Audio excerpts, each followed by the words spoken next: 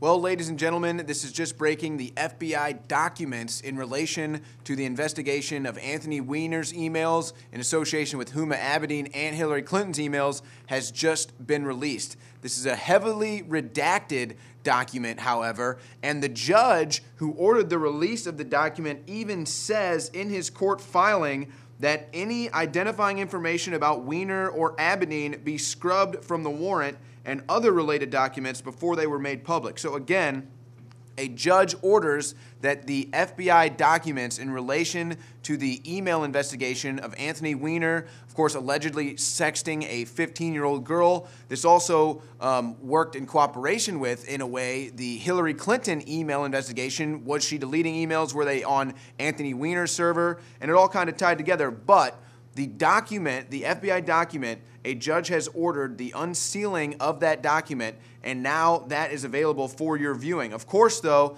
this is a heavily redacted document ordered by the judge, and I'm not sure if they're going to allow us to know too much information as far as their investigation is concerned.